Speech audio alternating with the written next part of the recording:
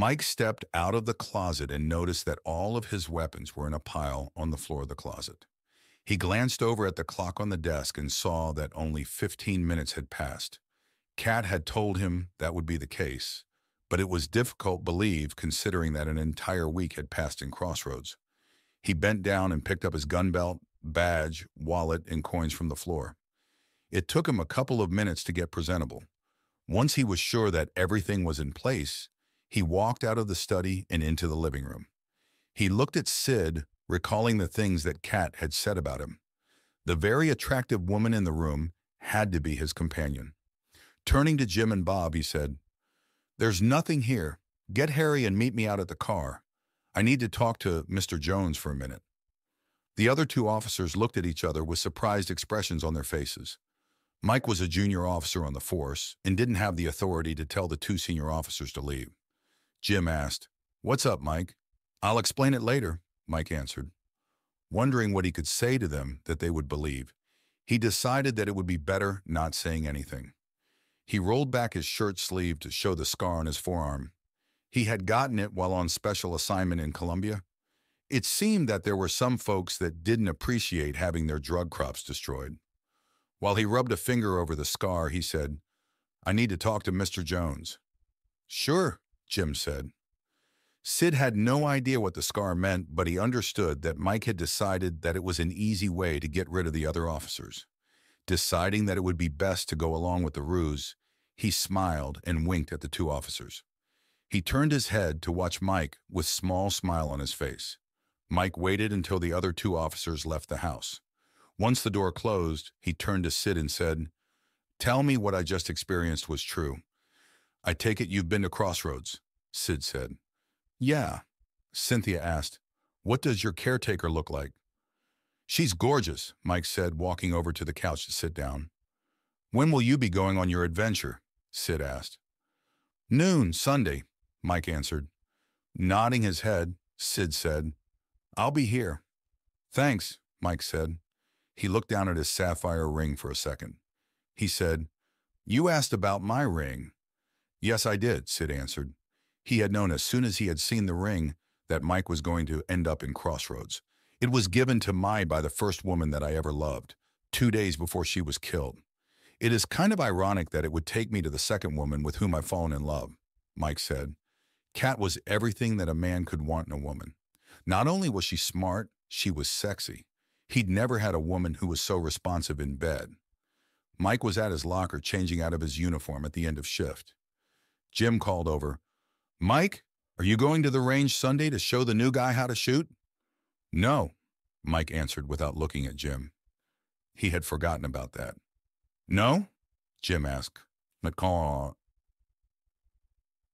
Looking over at Mike, surprised by the answer. Mike was always more than happy to show off what a great shot he was with a pistol.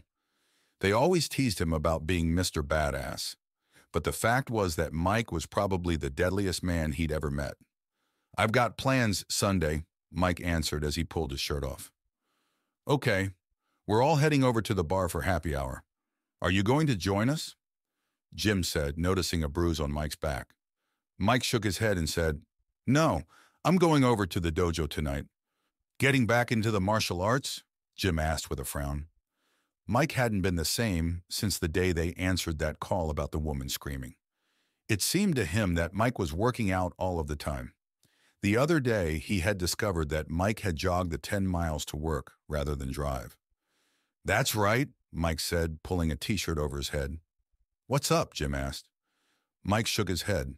He had sparred with Sid Jones a couple of days earlier and had been handed his ass on a plate.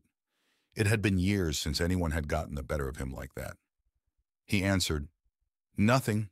I just realized the other day that I was getting out of shape." "Are you kidding?" Jim asked. Looking over at Mike, the guy had muscles on top of muscles. "I've gotten slow," Mike said, taking off his trousers. "You've only been out of the service for a year," Jim said. He didn't know exactly what Mike had done in the service, but he did know that Mike's service records were sealed. Mike shrugged his shoulders and said, "You know, if you don't use it, you lose it." Bob came into the changing room and said, "Hey, Mike, I was talking to David Lee over in the gym. He was telling me that some guy wiped the floor with you the other day with one of those staffs. That's right, Mike replied, thinking that he was going to have a long talk with David Lee. Although David Lee was the department's unofficial martial arts trainer, he was basically a loudmouth jerk who shouldn't have been training anyone. David Lee had bought into that whole martial arts is self-defense story. Martial arts were the arts of fighting, not defense. Who was it? Bob asked. Sid Jones, Mike answered. He pulled on his pants and put his wallet in the back pocket. You mean that guy with the screamer? Bob asked with a laugh. The guy didn't look that tough. That's right, Mike answered, irritated at the man. He glared at Bob and said, Cynthia is a friend of mine. Don't talk about her like that. Jim had locked up Sid's aunt and mother for assault, disturbing the peace, and trespassing.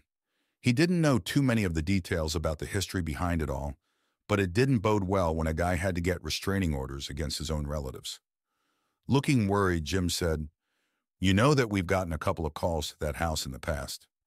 Don't worry about him. If anyone is breaking the law, it won't be him, Mike said, in a tone of voice that suggested arguing would be a waste of time. Bob looked at Mike and compared him to what he remembered of Sid. Sid wasn't nearly as muscular as Mike. Confused, he said, That guy didn't look that tough. I have friends that know all about him. There's a lot more there than meets the eye, Mike said. He closed his locker and picked up his gym bag. He looked over at Bob and Jim for a second. They were both watching him with a frown. Knowing that there was nothing he could say that would change their impressions, he said, I'm off to the dojo. It was a few minutes before noon Sunday, and Mike was pacing around Sid's study. Taking Sid's advice, Mike had changed from his street clothes into a t-shirt and a pair of exercise shorts.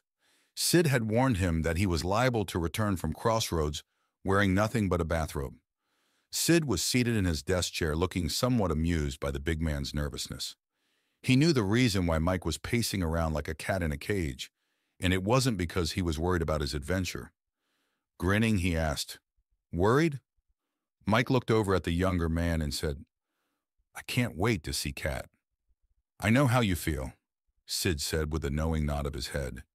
He sighed and said, I don't know which drives me through that gate more, Sally caretaker or the adventure. What is it like on Chaos? Mike asked. I like it there a lot, but it is a dangerous place. You'll be walking around unarmed when you get there. Some of the bad folks will think that makes you weak, so you better watch out, Sid said. He was pretty confident that Mike would be able to take care of himself there. His martial arts skills were excellent.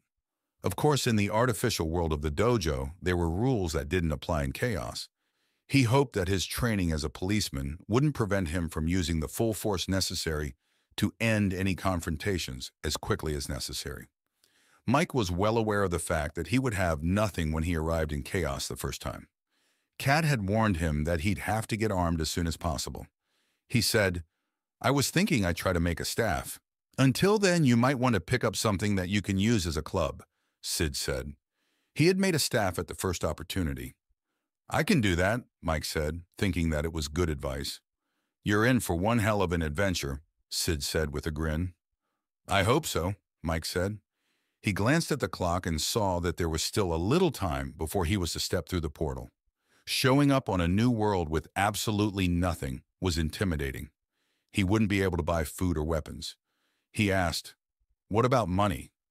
You'll have to work until someone with money attacks you. Don't fool around when it comes to fighting.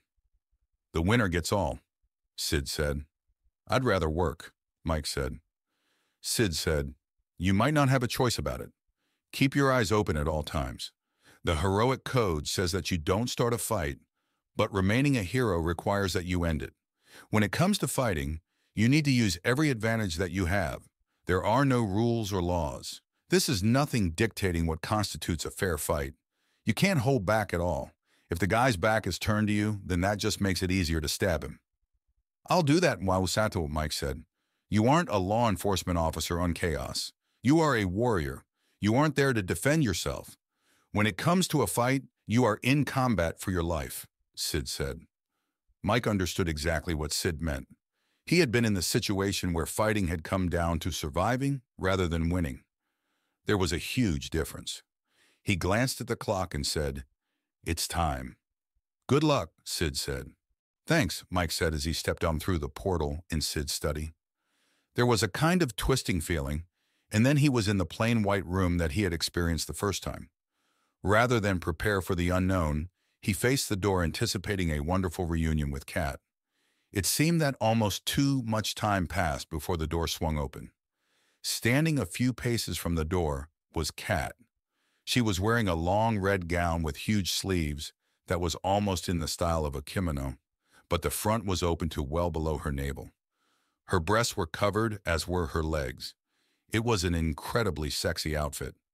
Although only a week had gone by, Mike swore that she had gotten even prettier. He stepped forward and said, "Kat?" "My hero," Kat said, moving forward in a graceful flow.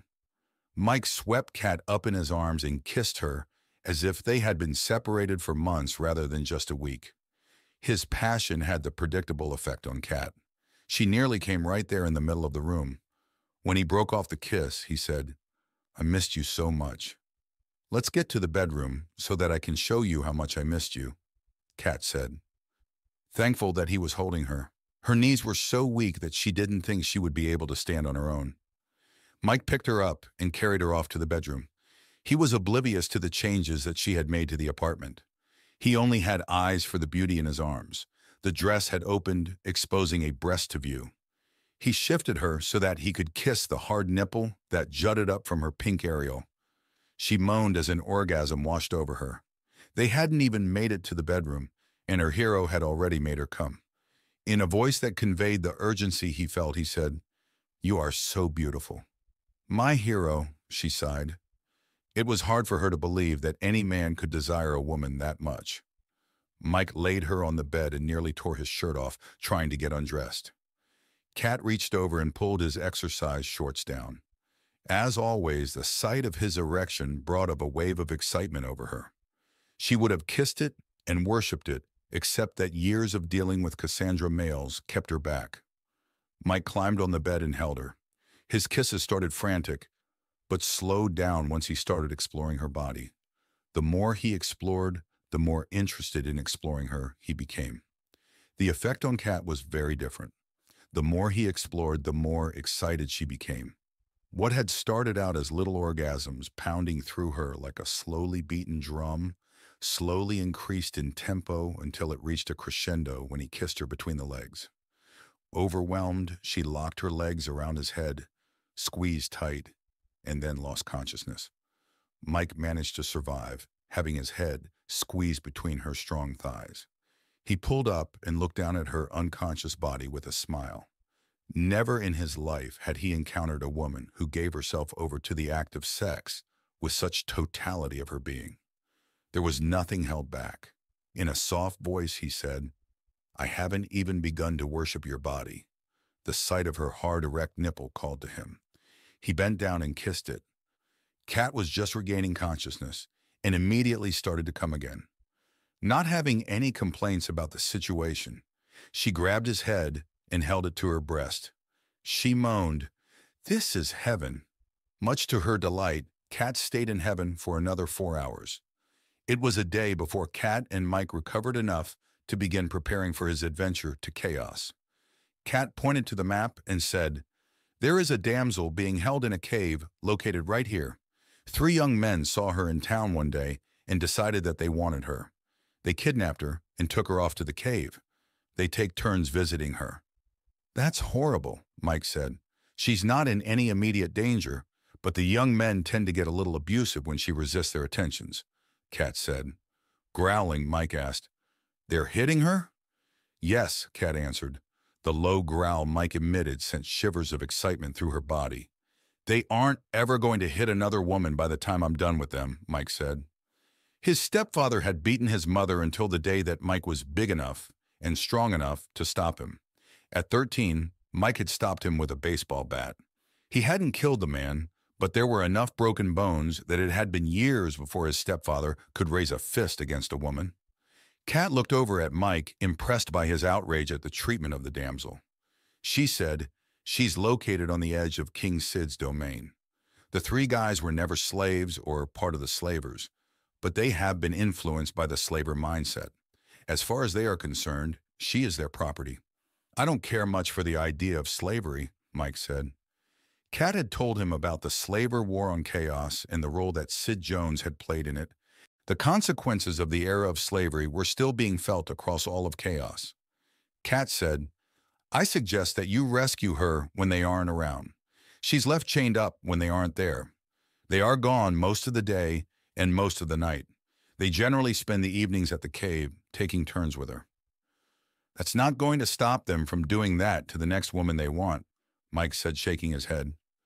Worried that he was going to try and deal with all three bad guys at once, Kat said, "I know that, but you are going to Chaos with nothing.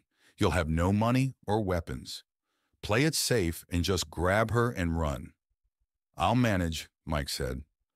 With tears forming in her eyes, Kat said, "Don't take any chances that you don't have to take. You're my hero, and I don't want you to get killed." "I wouldn't want to live if you got killed." "I won't get killed," Mike said, rather surprised by the sudden appearance of tears. "Please, don't do anything rash," Kat said. "Okay," Mike said. It bothered him that the three bad guys were going to get away with kidnapping, raping, and beating a woman. "Promise," Kat said. "I promise," Mike replied. "Good," Kat said. She pointed to the map and said, "Once you've grabbed her, you'll have to take her to a town with a bank. I suggest that you head to this town over here. It will take you about 5 days to get there." "Why there, Hinko?" Mike asked, looking over the map. It looked to him like there were two towns that were actually closer. "It is in a direction away from where the three guys live. You'll have an advantage and should be able to get a day's head start on them if you time it right," Kat answered. "Are you saying that they'll chase us?" Mike asked. "Definitely. She's the most valuable possession they own. They are going to do everything in their power to get her back," Kat answered. "So we're going to be traveling through wooded country with three guys chasing us," Mike said. "That's right," Kat said. She looked over at him and said, "With a day's head start, you should be able to reach the bank before they catch up to you." "Right," Mike said, tracing the route they would have to take with a finger. It looked like it was pretty rough territory. He said, "We're going to have to hunt for food as we travel. That's going to slow us down." "Well, I was going to suggest that you work at the stables in the town where you'll start your adventure. This area is on the edge of Sid's kingdom. There's a lot of trade moving through that area. They are always short-handed at the stables. If you work for a week, you will earn enough to buy a week's worth of supplies," Kat said. "Okay," Mike said, thinking that each day of delay was another day of misery for the damsel. "It will also give you a chance to make some kind of weapon," Kat said. "Okay," Mike said. Kat said, "Keep a low profile while you're there." "Sure," Mike said, nodding his head absently. Realizing that he was just trying to placate her, Kat said, "Mike, there is something that you have to understand. The average hero survives less than 8 adventures. The first adventure is the most dangerous. The hero has absolutely nothing and knows very little about the customs of chaos." "8 adventures?" Mike asked, surprised by the statistic. "Yes, 8 adventures. Only a dozen or so heroes last more than then 20 adventures. Chaos is very dangerous. Despite his accomplishments, you have to remember that Sid Jones has only been on 4 adventures. He was nearly killed during his second adventure. It was a trivial wound, but the blade had been poisoned. He was lucky to escape with his life," Kat said. "Oh," Mike said. Sid had warned him that Chaos was a dangerous place, but he hadn't mentioned his close call with death. "Don't take any risks that you can avoid. There will be more than enough dangers there to test you," Kat said. She was afraid that he'd underestimate the dangers and get killed. It was the greatest fear of a caretaker to have one opportunity to care for a hero and lose it early because he took unnecessary risks. "Okay," Mike said. He looked down at the map and traced out the route he would probably have to take. There were a few farmsteads along the route. He asked, "Can I get any help from others?" "That area has been settled by a lot of people who were once slaves. They don't trust anyone. You'll find that they will be very unlikely to help you." Odds are good that they wouldn't even let you sleep in their barns, Kat answered. Sounds friendly, Mike said, shaking his head. The slave war had some very bad consequences, Kat said. She said, almost everyone you meet there will have survived slavery or fought in the slave war. You're going to have to assume that everyone you encounter there is a veteran and knows how to fight. It gets better and better, Mike said with a frown. The better armed they are, the more dangerous they are. Don't even try to go up against someone with a sword until you have the weapons and training that will give you a fighting chance, Kat said with a worried frown. Mike said, I guess I better get ready to go. Kat shook her head and said, Not for another week. You've got to learn some of the customs of chaos before you go. You need to know about the currency. The last thing you want is to insult someone without even knowing what you did. I can see the value in that, Mike said. Kat smiled and said, Besides, that gives us some more time to get to know each other better. Grinning, Mike said, I can really see the value in that. Mike looked down at Kat, taking in the expression on her face. She had just removed his robe and was staring at his cock. In a soft voice, he said, You can touch it. She licked her lips as her eyes took in his member. In her opinion, it was the most perfect cock in existence. She wanted to touch it, but her experience with males from Cassandra told her that touching it would cause it to spurt and then wilt. She looked up at him and said, It is truly magnificent. Words like that were very good for the ego. He had never had a woman look at his cock with such intensity. It was like she was worshiping it. Mike smiled and said, You can touch it. It won't break. Her hand trembled as she reached out to touch it. Deciding that she could live with it wilting, she wrapped her small hand around the shaft. Surprised when nothing happened, she looked up at him and asked, Aren't you going to spurt? Not yet, Mike answered, surprised by the question. Really? She asked with wide eyes. Really, he answered. He said, I'll warn you when I'm ready to come. She turned her attention to his cock. Running her hands along the length of it, she was amazed that it remained hard. In fact, it seemed to get harder the more she touched it. In her excitement, it was getting hard to breathe. Her nipples were so hard that it hurt. She said, This is a miracle. You can do that all day, Mike said, enjoying the light tickling sensation her hand was producing. She looked up at him and asked, Can I kiss it?